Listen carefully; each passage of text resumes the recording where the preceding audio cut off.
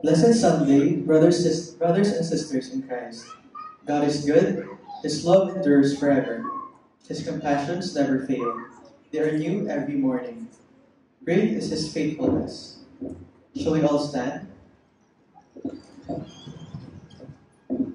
Scripture declares, those who trust in the Lord are like Mount Zion, which cannot be shaken but endures forever.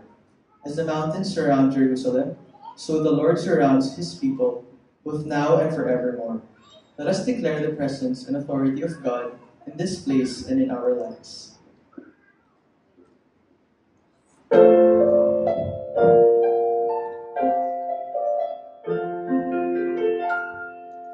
Praise to the Lord, the Almighty, the King of creation. O my soul, praise Him, for He is thy help and salvation.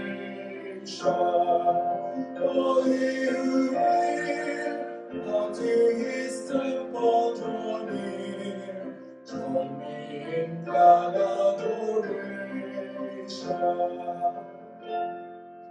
Praise to the Lord, who o'er all things so wondrously reigneth. Shelters me under His wings, He so gently sustaineth. Does thou not see how thy desires here have been granted in what He ordained? Praise to the Lord, who doth prosper thy work and defend thee.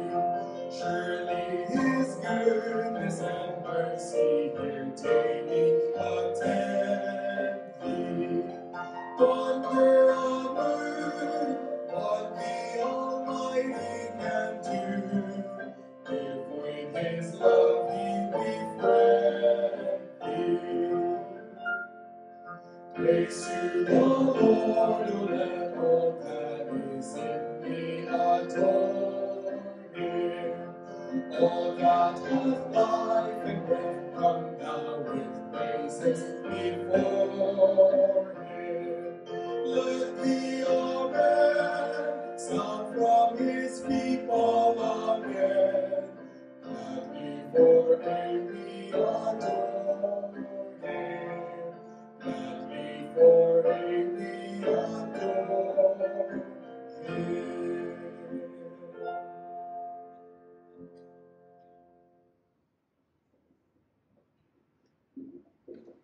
Let us pray together.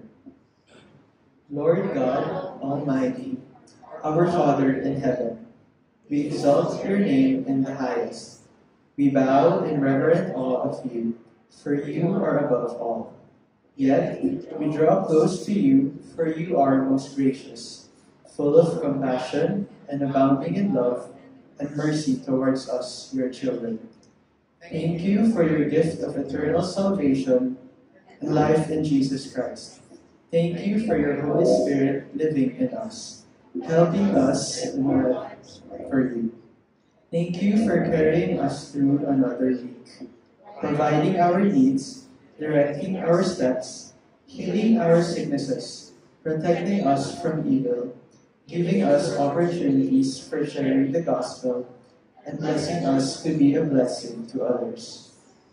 Holy God, forgive us our sins for not loving you with all our heart, soul, mind, and strength, for not loving our neighbor as we love ourselves. Please listen to our confessions and have mercy on us.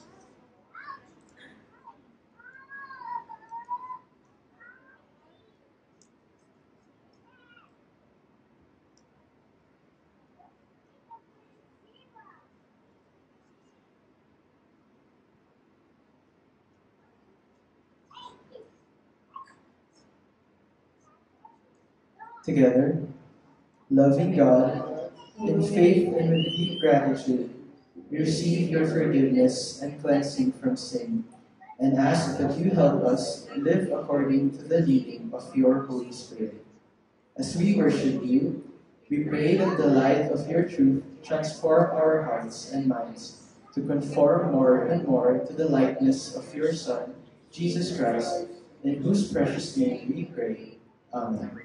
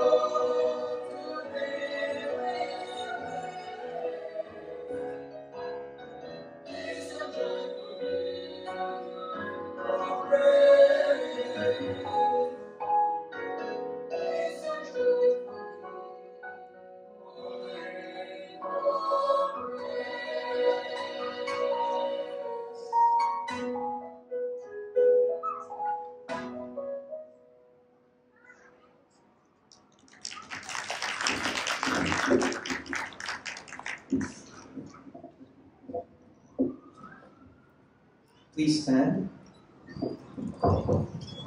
Our scripture reading is from the Gospel of Matthew, chapter 4, verses 12 to 17, and chapter 5, verses 1 to 8. Let us read responsibly. When Jesus heard that John had been put in prison, he withdrew to Galilee. Leaving Nazareth, he went and lived in Capernaum, which was by the lake in the area of Zebulun and Naphtali, to fulfill what was said through the prophet Isaiah. Land of Zebulun and land of Naphtali, the way of the sea beyond the Jordan, Galilee of the Gentiles. The people living in darkness have seen a great light. On those living in the land of the shadow of death, a light has dawned. From that time when Jesus began to preach, "Repent, for the kingdom of heaven has come near." Now when Jesus saw the crowds, he went up a mountainside and sat down. His disciples came to him, and he began to teach them. He said, "Blessed are the poor in spirit, for theirs is the kingdom of heaven. Blessed are those who mourn, for they will be comforted. Blessed are the meek, for they will inherit the earth. Blessed are those who hunger and thirst for righteousness, for they will be filled. Blessed are the merciful, for they will be shown mercy. Blessed are the pure in heart, for they will see God." May God bless us in the reading and with the understanding of His message for us.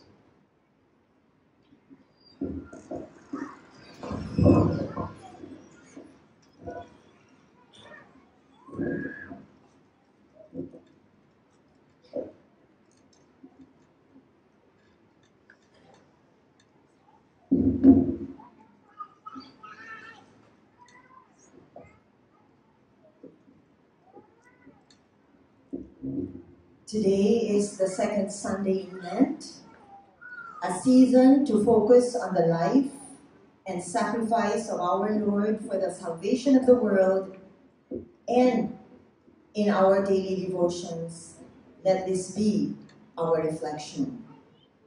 Last Sunday we meditated on Jesus' 40-day fasting and prayer in the wilderness before he started his public ministry, and the lessons we can learn from there. Now and for the next Sundays leading up to his glorious resurrection, we shall reflect on what he taught, what he did, and how God worked out his salvation plan in Jesus Christ. After Jesus' victorious struggle against the devil in the wilderness, Matthew tells us that Jesus began to preach.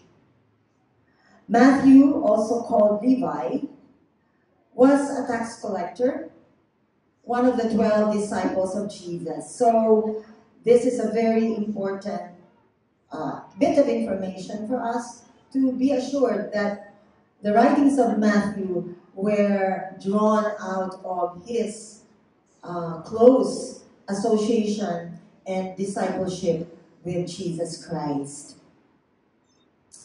And Matthew summarizes the overarching message of Jesus' preaching from start to finish in these words: "Repent, for the kingdom of heaven has come near." The same was the message of John the Baptist as he preached in the wilderness of Judea, saying, "Repent, for the kingdom of heaven has come near." This only goes to show that as the forerunner of the Messiah, the one who was anointed to prepare the way for the Lord, John had brought the same message for the people, the same message as what Jesus declared as the very introductory statement of his preaching ministry. John said he was a nobody compared to the coming Messiah, whose sandals he was not worthy to carry. Nevertheless, They both had one common message, and that is to call sinners to repentance and to announce the good news of the coming of the kingdom of heaven. The kingdom of heaven or the kingdom of God mean the same thing. They are actually interchangeable, with the former, the kingdom of heaven, focusing more on the kingdom rule, whereas the latter, or the kingdom of God, is focused more on the kingdom ruler, thus the kingdom of heaven, the kingdom of God. In both cases, it refers to the kingdom of heaven, the order of life, where God is recognized and obeyed as the supreme ruler of his people. The kingdom of heaven is also understood to be a spiritual kingdom where Jesus Christ is Lord, as we Christians profess and attest to. We know that that is true.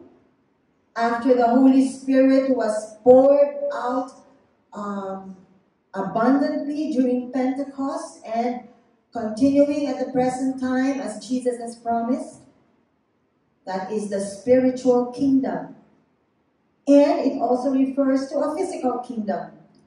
Maybe we could call it a political kingdom, where Christ will be present in the world to rule perfectly. This is actually the understanding of the Jews. This was their expectation of their Messiah in his first coming, while we Christians believe that that actual kingdom rule is not yet, but that it is coming and will be when the second coming of Christ is here. Now, speaking of the outpouring of the Holy Spirit for spiritual revival in our time, you might have heard or read the news last month about students at Asbury University in Wilmore, Kentucky, who began to hold spontaneous and continuous worship at their campus after a scheduled chapel service had ended.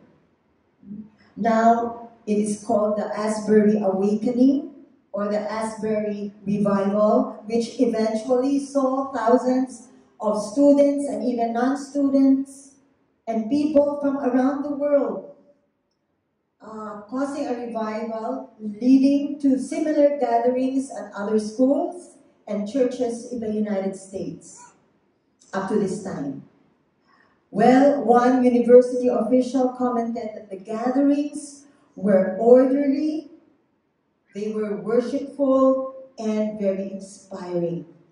And this bids well for us in our time, especially when we generally think that the American society, especially among the youth, has already gone to a state of non-religiosity, or where many tend to move from the religious to the atheistic way of life. Well, there is something happening right now, starting with the campuses, the universities in some states, and it is gaining much fire. But regardless of the time or place, Jesus' message then and now to all is this: repent, for the kingdom of heaven has come near. The greatest news of all time and for all people is that forgiveness of sins for eternal salvation is within reach. It is not far away. Nobody has to go up to heaven in order to reach it, nor go down to the very depths to dive into that secret. No, it is available to all who would repent and come to the Lord, come to the Savior.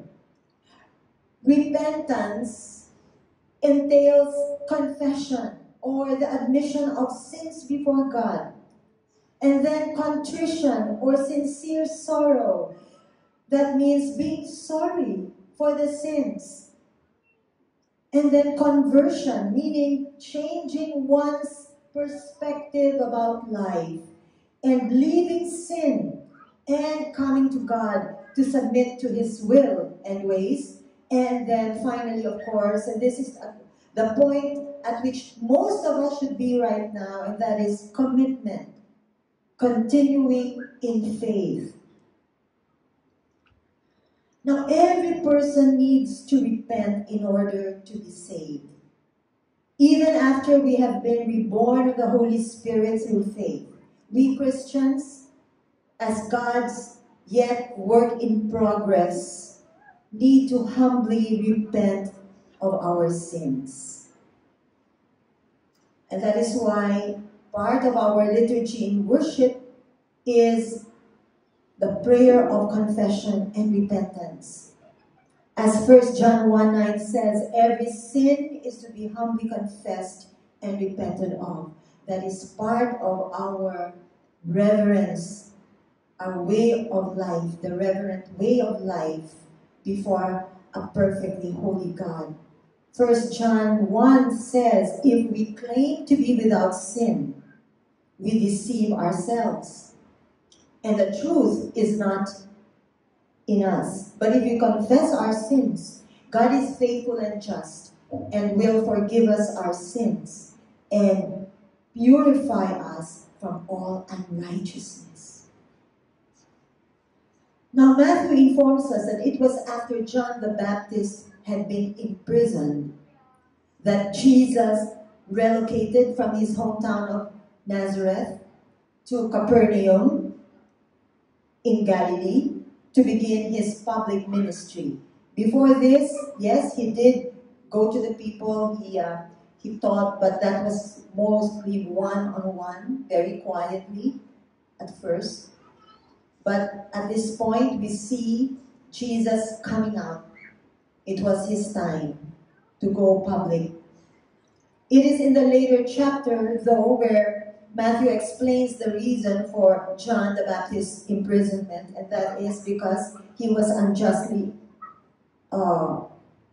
imprisoned upon the prodding of King Herod's new wife, Herodias, who wanted to stop John from condemning her unlawful marriage to King Herod.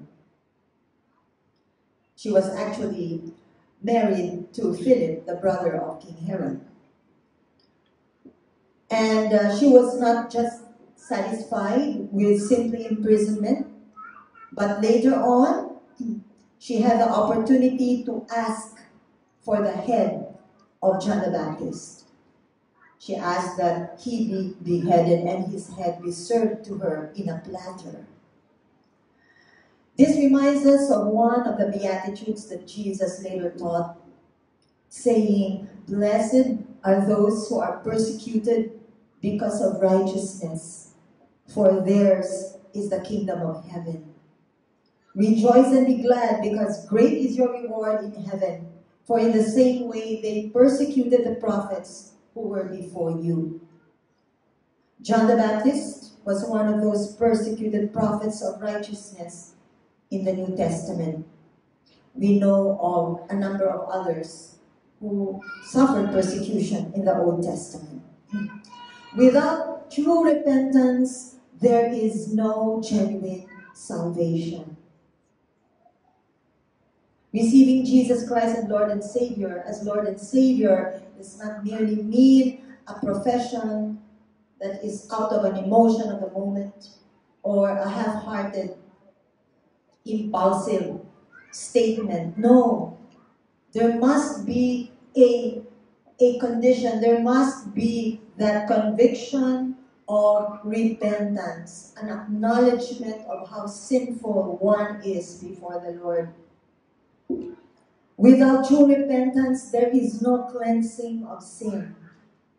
Without cleansing from sin, darkness of spirit will cover the unbeliever. The darkness of guilt will hover over the unrepentant believer who allows himself to stray away from the Father's hand. Jesus preached in Capernaum, which is located in the area bounded by Zebulun and Naphtali, in Galilee of the Gentiles. The prophet Isaiah had prophesied this, and that is why Matthew pointed this out in his narration of the events in Matthew chapter 4. The prophet Isaiah said that the people living in darkness have seen a great light. On those living in the land of the shadow of death, a light has dawned. And Matthew takes this prophecy to point to the light of Christ. His salvation, his words, as the light rising and shining forth, enlightening, bearing witness, and increasing people in the knowledge of the truth about the kingdom of heaven and the way to it, and the way to stay within that kingdom. Now John the Baptist preached repentance of sins, but the greater one whom he said he was ushering in was the great light of salvation. He was the Lamb of God who takes away the sins of the world. At that time, John had gathered a great number of followers. But when Jesus began his public ministry, John said, he, referring to Jesus, must increase, I must decrease. John's purpose in the world was to exalt Christ and not himself.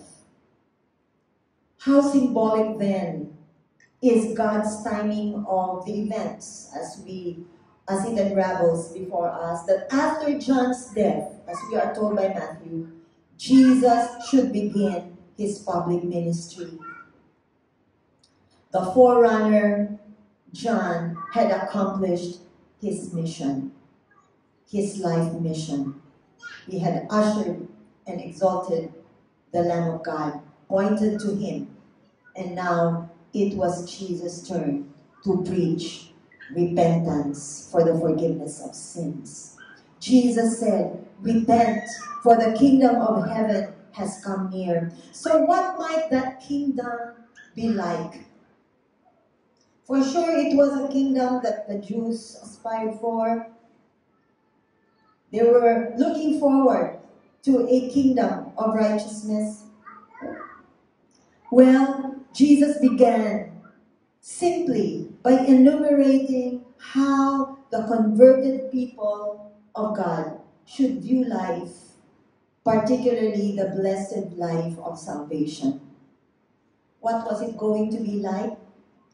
We read his teachings in chapter 5, part of which is referred to as the Beatitudes, or the state of being blessed. We just read a big portion of it, not all of it. It is the Beatitudes, the state of being blessed. It is a present state of the blessedness of being a Christian.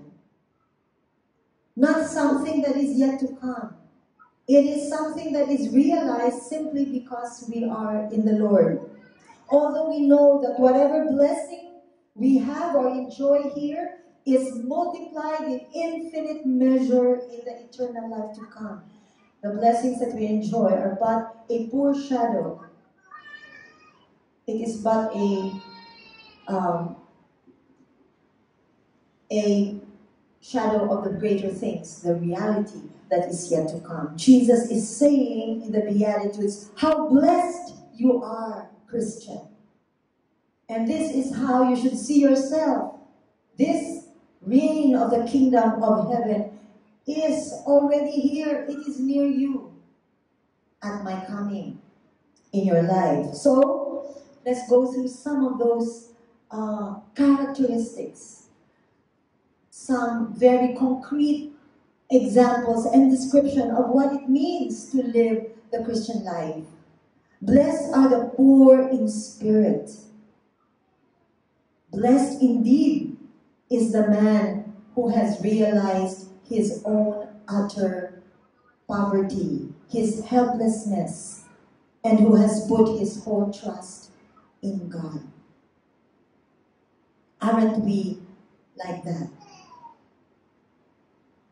He is unburdened from his worldly cares and fear of the uncertainties of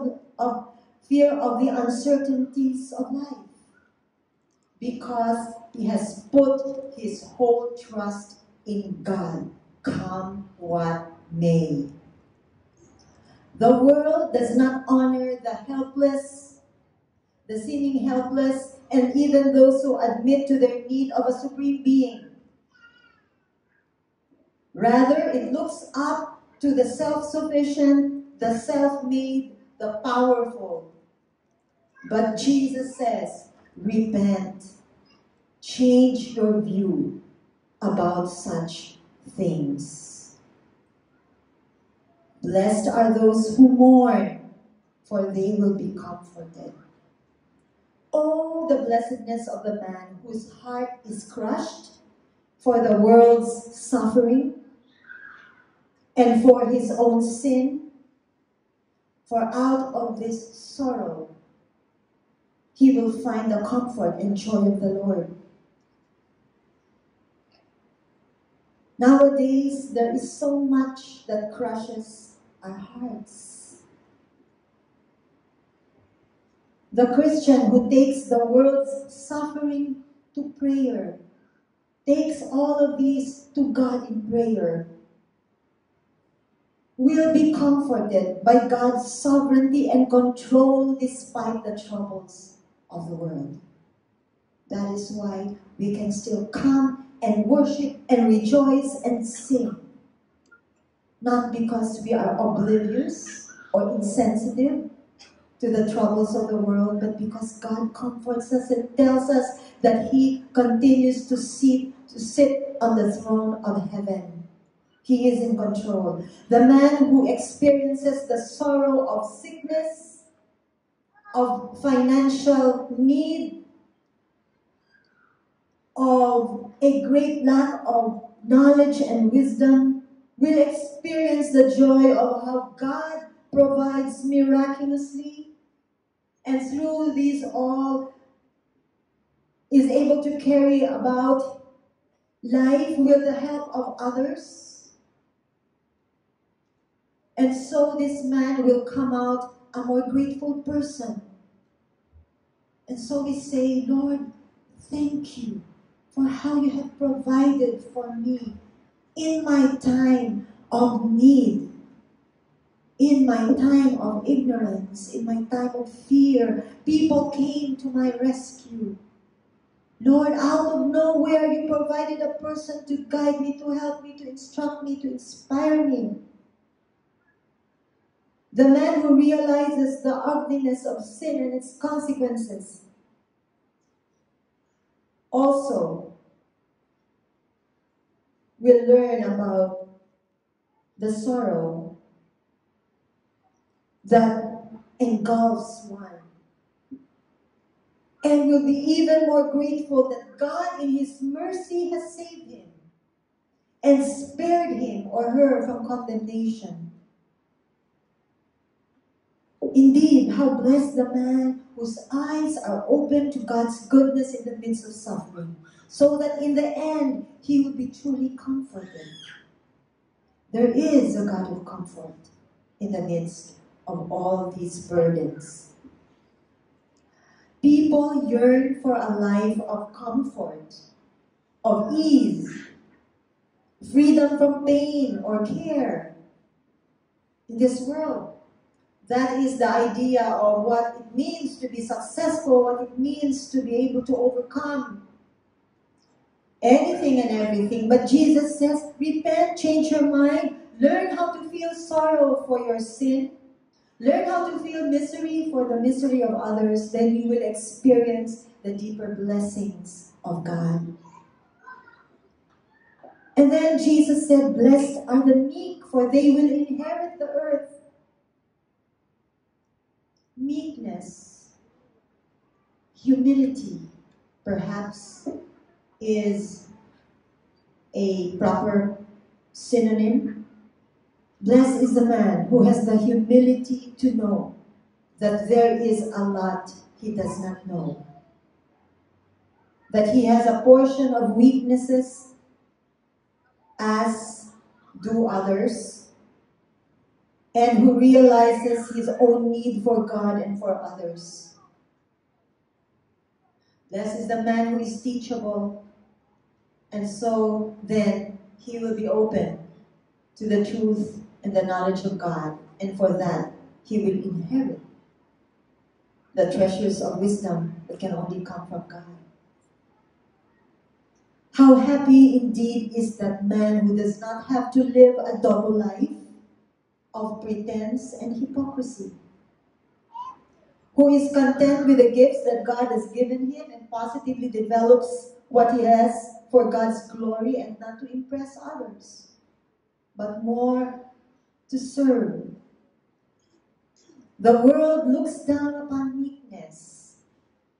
It is sometimes equated with spinelessness and weakness, something to be shameful about, something that shows a spirit of defeat. But Jesus says, repent, change your mind about how you view meekness, and you will reap the blessing of a confidence in God. Blessed are those who hunger and thirst for righteousness, those who are so filled with an eagerness to just be in the presence of a holy God, for they will be filled. In our world today, the word or the term that seems to be politically correct is compromise and accommodation. Many people would settle for righteousness that is good enough. At least it is not as bad. Because as they say, anyway, partial good is better than no good at all.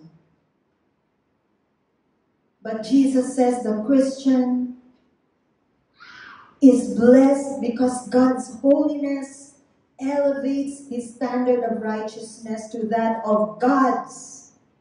That is a standard. It cannot be attained in a person's lifetime. It is a standard. It is what we look up to.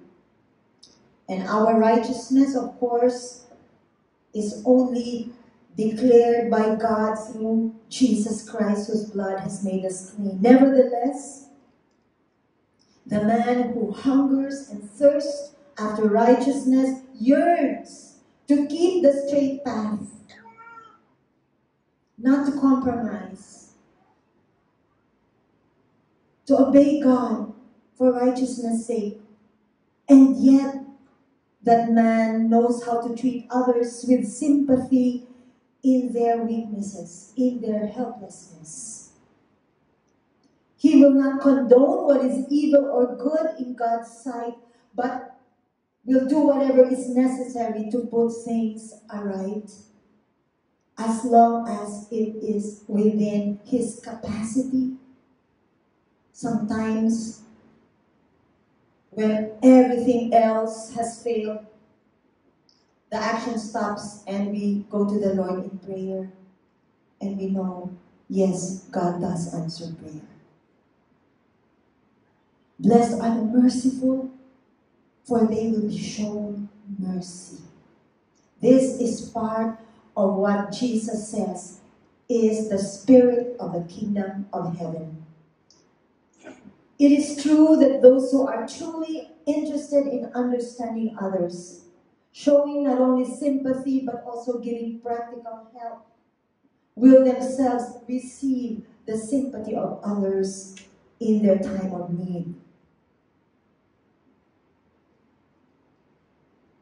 This includes being able to forgive. The world will sometimes extract an eye for an eye and a tooth for a tooth. But Jesus says, repent. Change your mind about it.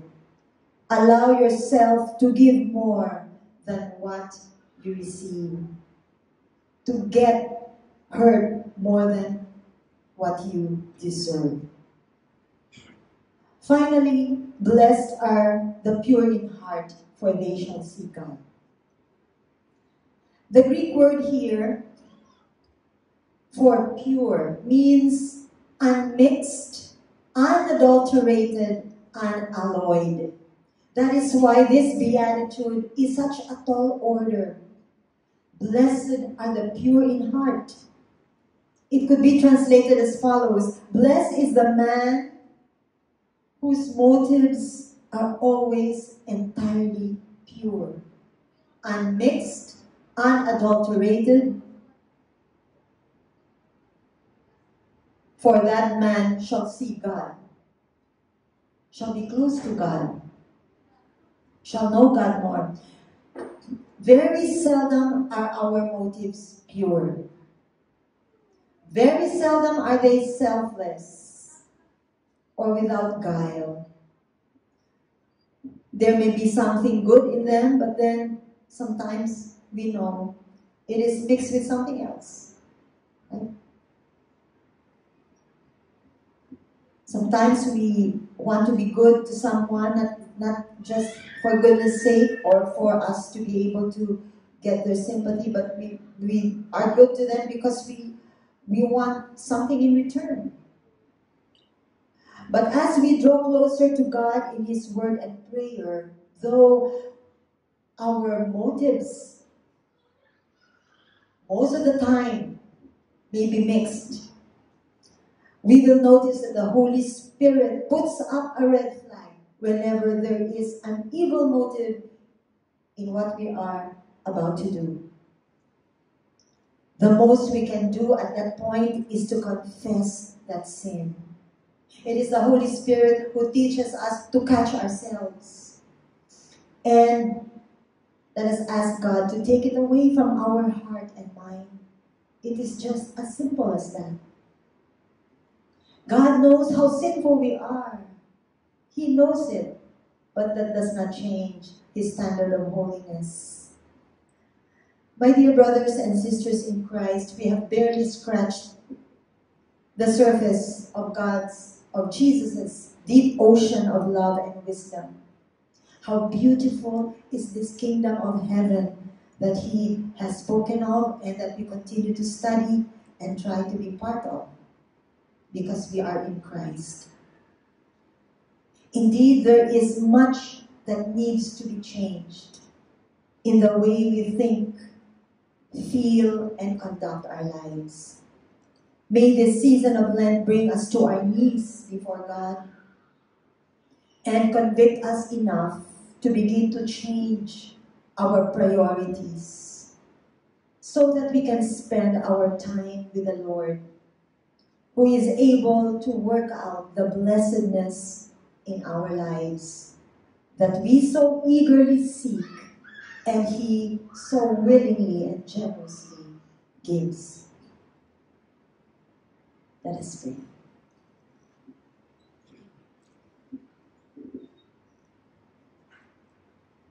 Loving and gracious God, ruler of all, yet our Father in heaven, we know, O Lord, that right now You are looking into our hearts and minds. You know the thoughts that are racing. You know the motives of our hearts. Thank You, Lord, that despite the uncleanness and impurities, You love us. You sympathize with us. And most of all, Lord, You have cleansed us. And You continue to clean us because we are Your children. Collectively, we are Your bride, Lord Jesus. And You said that You are preparing us to be a bride without stain or wrinkle or blemish. By Your power, by the power of Your love, and justice. Lord, how beautiful it is indeed to know that your promises are true. Thank you for describing to us the joy, the blessedness of really submitting to the kingdom of heaven to which you have made us belong because of Jesus Christ. Salamat, Panginoon, na kami ay naroon sa kaharian na yun. Maaring hindi man namin yan lubos na naiintindihan, hindi namin isinasapamuhay dahil sa kakulangan ng aming kaalaman, dahil sa kabalututan ng aming mga isipan. Salamat, Panginoon, na tinutubig mo kami. Dearest Lord, we indeed pray that by your Holy Spirit, we will be able to enter more and more into the joy of that kingdom. That kingdom that is now in our hearts and living among us, brothers and sisters in Christ, and the larger body of Christ, the one body of Christ. Father, forgive us for the many times that we have not lived according to our identity. We have not lived according to the privilege of that blessedness. We submit our minds and hearts to you, O God, right now, even as our eyes are closed, our hearts are bowed before you. Thank you, Lord, that even just in our meditation and prayer, something is happening with our spirits, something is happening in our very persons, in the deepest parts of our hearts.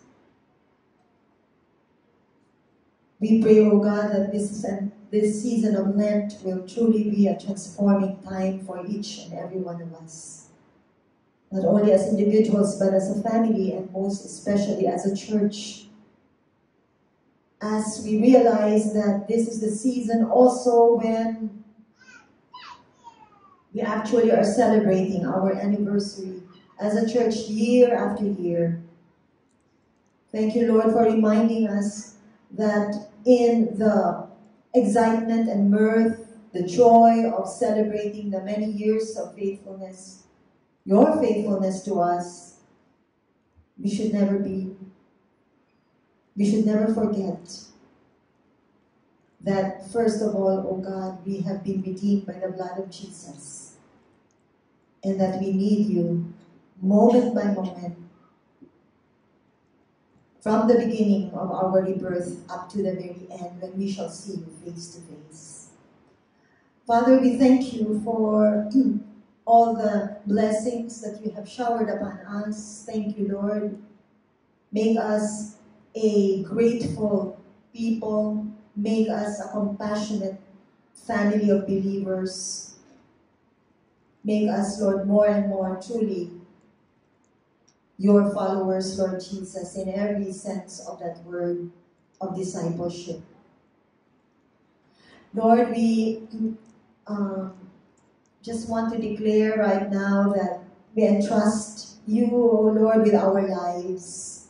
We lift up to you everything that is abundant right now, be it in health, in material resources, abundance in friends and loved ones, abundance, O God, of fruitfulness in our ministry, abundance in the successes of our respective work or study.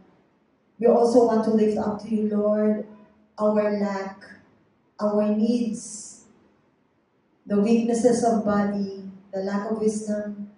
Lord, we also lift up to you, O God, the lack in terms of material things, the finances, Lord, to be able to pay all our obligations, to support our family. Father, we ask you to supply all our needs according to your riches and glory.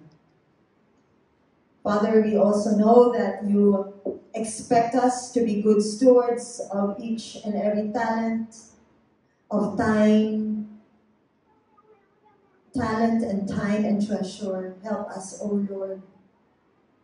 manage them wisely for the glory of your name.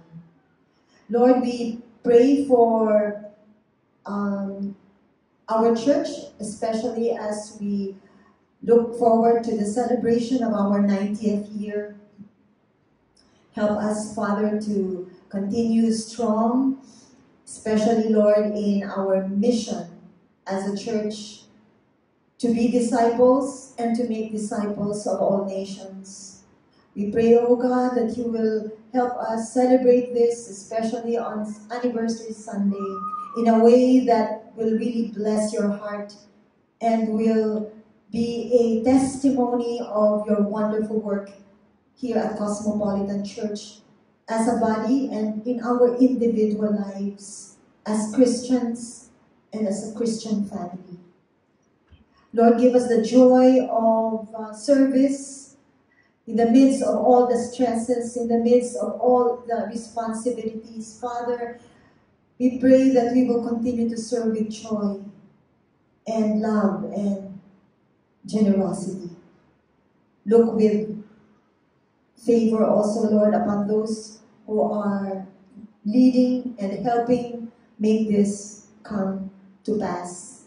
We remember our church planting areas in Bacoor, Little Giardino, San Andres, Santa Mesa, San Pedro, and Pasay, and in Leyte.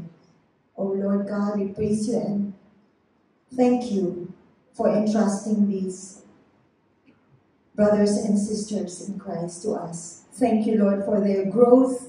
Thank you, Lord, for how you have saved them and also how you are increasing their fruits all through these years. Lord, we ask that there be a revival, a spiritual revival, however that may take whatever form it may be in our lives. We know it is your Holy Spirit who will work this out.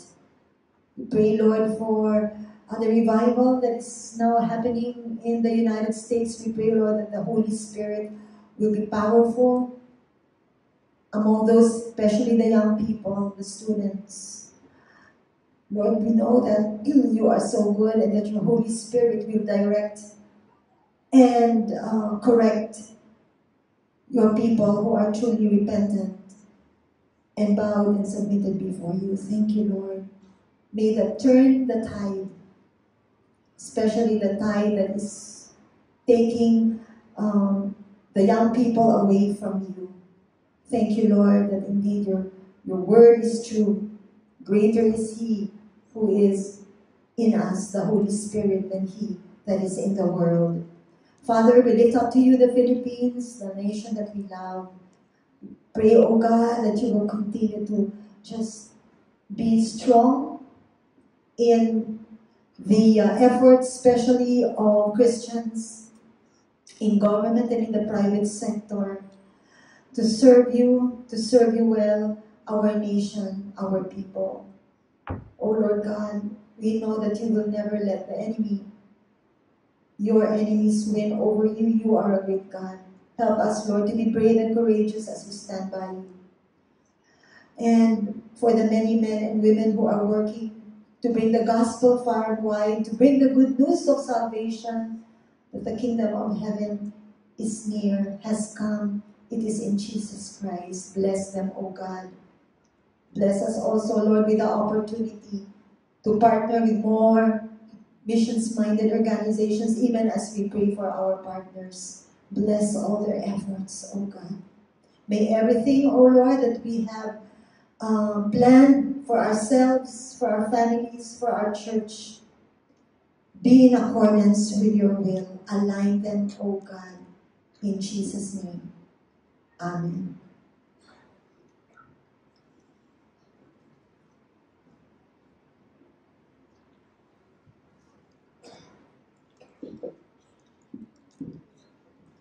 Let us continue our worship with the giving of our offerings, knowing that God is the owner of everything, and we are the stewards of his resources. Let us give to God what belongs to him generously and cheerfully.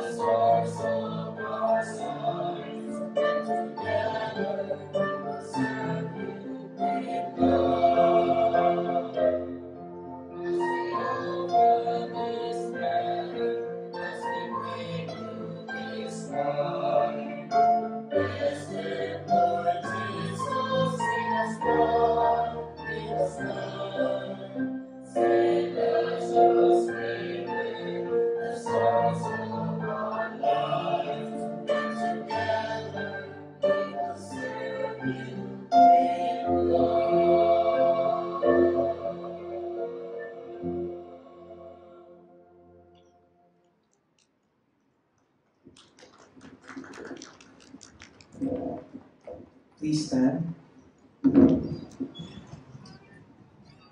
Let us pray. Gracious Lord, we thank you for these blessings which you have given us to be used for your work through our church. Bless them and multiply them, that they may accomplish your plans and purposes. To the praise and glory of your name. Amen.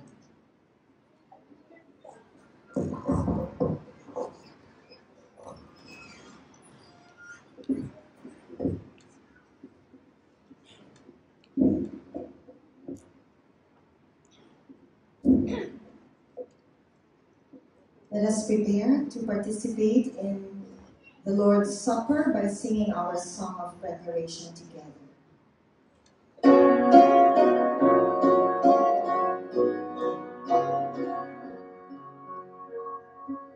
We gather here in Jesus' name. His love is burning in our hearts like living flame. For through His loving Son, the Father makes us one. Come take the bread, come drink the wine, come share the Lord. My dear brothers and sisters in Christ, in thanksgiving to God, we remember the great sacrifice of our Lord Jesus Christ for our salvation. On the night that he was betrayed, while he was at supper with his disciples, he took the bread. He gave thanks, broke the bread, gave it to his disciples, and said, "Take and eat. This is my body, broken for you. Do this in remembrance of me." After supper, Jesus took the cup again. He gave thanks, offered the cup to his disciples, and said, "This is the new covenant in my blood. It will be shed for you and for many, for the forgiveness of sins. Drink all of you and remember me." Let us pray. Sovereign God, anoint us with a deepening of insight of your great love for our Lord, of your great love for us. Set apart these symbols of our present and eternal communion with you. Make us experience, O Lord, the joy of participating in this most sacred communion. In Jesus' name, amen.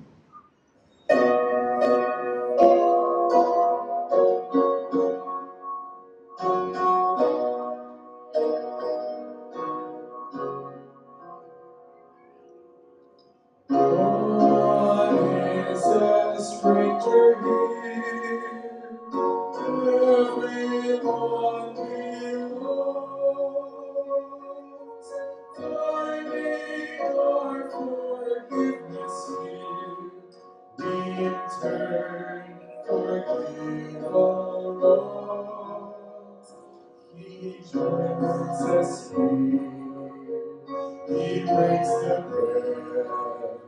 The Lord who pours the cup is risen from the dead. The one we love the most is now our gracious host. Take the bread, drink the wine, share the Lord. Everyone is now welcome, my dear brothers and sisters, to come forward and partake of this meal. Let us remember that we come not because we must, but because we may.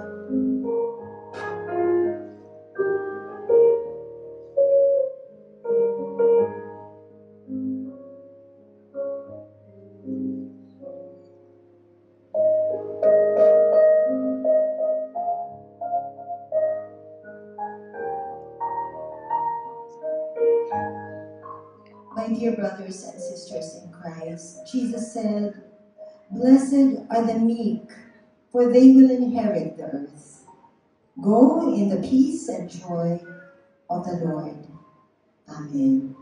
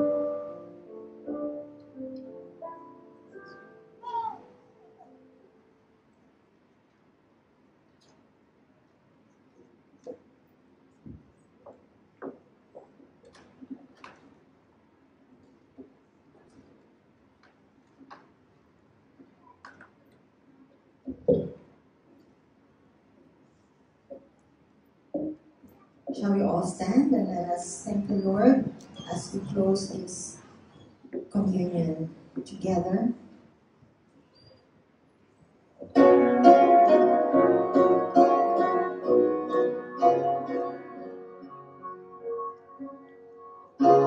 are now a family of which the Lord is heard.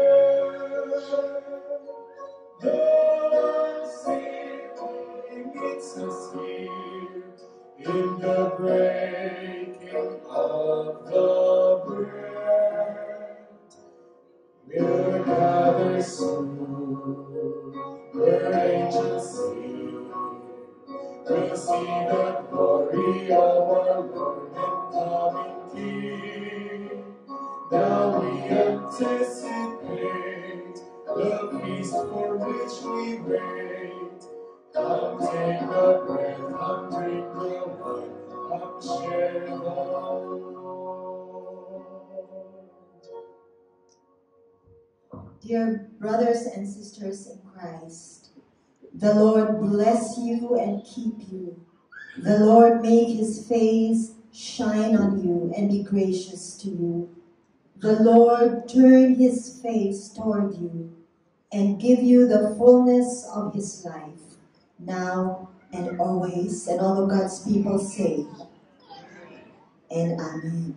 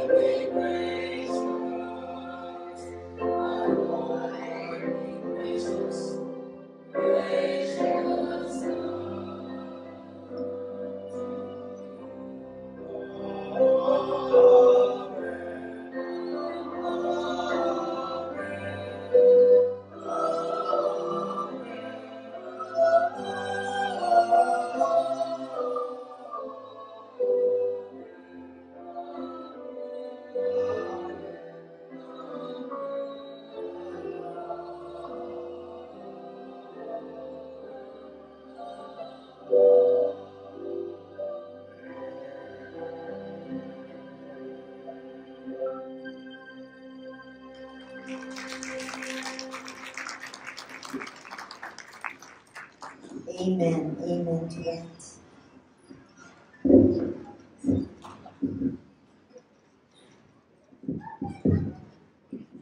Blessed Sunday, everyone. Good morning. What a beautiful day it is. It's the first Sunday of March, and we are all together worshiping the Lord. Praise God. Yes, you may go ahead and clap your hands. This is the time to clap our hands. Thank you, Lord. First of all, we welcome one another. Let us turn our to our neighbor, left and right, front and back, and just be thankful to the Lord that they are here. Thank you very much, choir. You are alive again. And thank you, everyone, for being here. Thank you, our liturgists and all our participants in today's worship. I would just like to acknowledge the presence of a former pastor, beloved pastor of our church, the church planting pastor of our outreach once in Taguig and now a local independent church, a full established local church, none other than our Pastor Mercy Mejia. Good morning, Pastor. Praise the Lord, you are here. Praise God, and we hope that you are well and good and fine, and that you will visit us again. Okay, as you know, Pastor Mercy is the mother of our sister Suzette. Ano, yung ating tent maker missionary. Thank you so much for bringing your mother here, Suzette.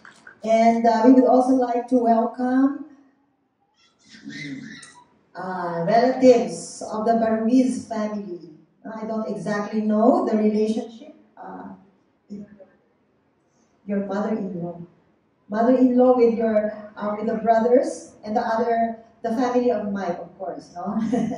Let's begin with Nancy. Ayan, si Mrs. Nancy Baruiz. Good morning, Mrs. Baruiz. Together with her are Irish and Julian Baruiz, or Julian Baruiz, all the way from Davao. Welcome, welcome, welcome po. I remember they visited us before when Mr. Baruiz was still alive. Ano? Okay, so welcome Mrs. Baruiz and the rest of the family. God bless you. Okay, meron pa po ba tayong mga bisita that I am not aware of? Okay. Alright, so for our announcements, Children's Sunday School today at 3 o'clock in the afternoon. This is online. So parents and children, don't forget that is at 3 o'clock via Zoom.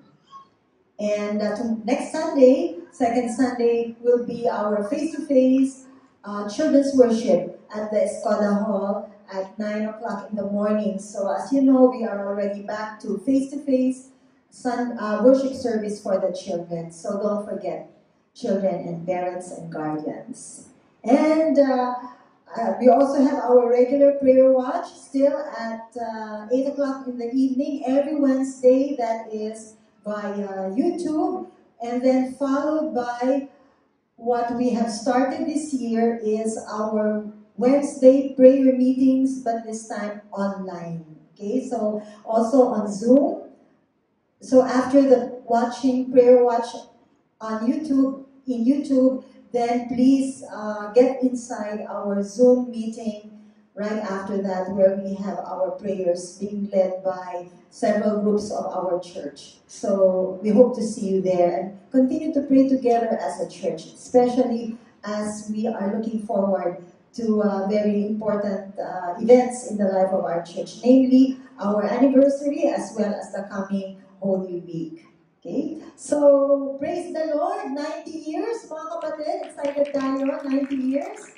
A milestone on March 26th is our anniversary worship service at 10 o'clock in the morning here at GSP. So, we hope that you will be there and that you will also be with us in our lunch fellowship after the service down there at the Escoda Hall. Okay, so we have lunch reservation. We have started at the foyer last Sunday and also through the Google form.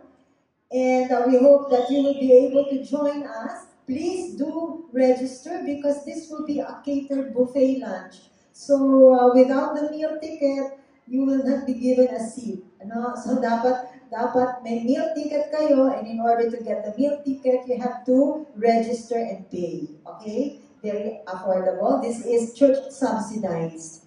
Okay, now for the parents who may have little children, who may not have the appetite of a buffet, this is a 5-course buffet, so, or 6, you may opt for our kiddie meal, which is Jollibee. Diba? Mas gusto ng mga bata yon, no? And this is of course going to be a little bit lower in price, still subsidized by the church. So if you have not yet registered, please take time to register right there at the back of the foyer or through the Google form which was given to some of you. If you want to register by Google and you did not yet get the link, please let us know. Okay, any of our church staff, or you can also let me know. That would be okay.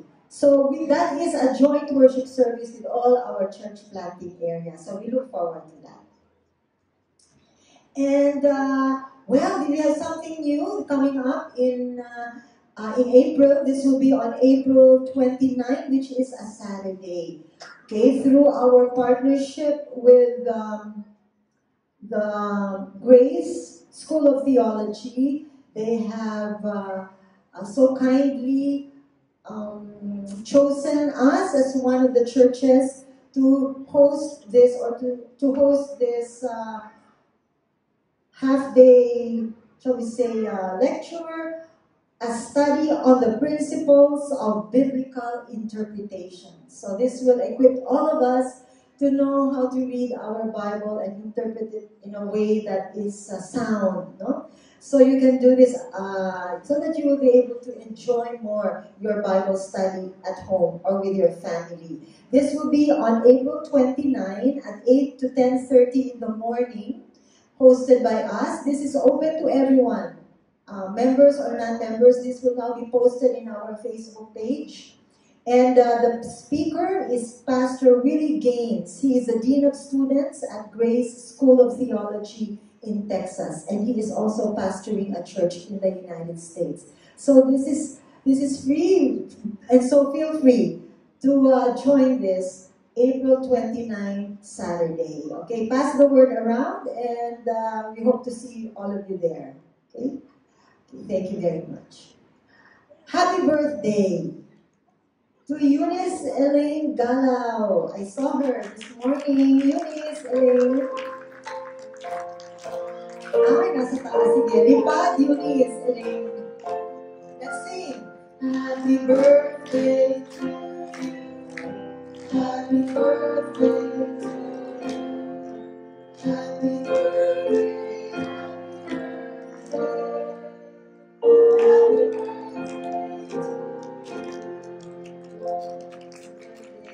Let's all stand and let's pray for our sister. Our loving Father in heaven, we praise you, Lord. We thank you for Eunice Elaine. Thank you, Lord, for her life. Thank you, Father, for the wonderful plan that you have for her life. Thank you, Lord, for all the blessings of life, protection, favor that you have so far given her, Lord. And we praise you that she is part of our church, she is part of our family of believers. On her birthday, O God, our prayer is that she may grow even more deeply in love with you, closer to you, and that she will know more and more the wonderful plans you have for her, that she may be encouraged, empowered, O Lord, to serve you. Father, you also please provide for all her needs. Grant the desires of her heart as she delights in you. Lord, protect her with your mighty hand and the armor of God. May she always wear it, O Lord. Wear it so that she may be protected from the wiles of the evil one. Father, we pray that she will be a blessing not only to her family but also to others around her and to our church. In Jesus' name we pray. Amen. Amen. God bless you, Eunice, and goodbye everyone. A blessed week ahead.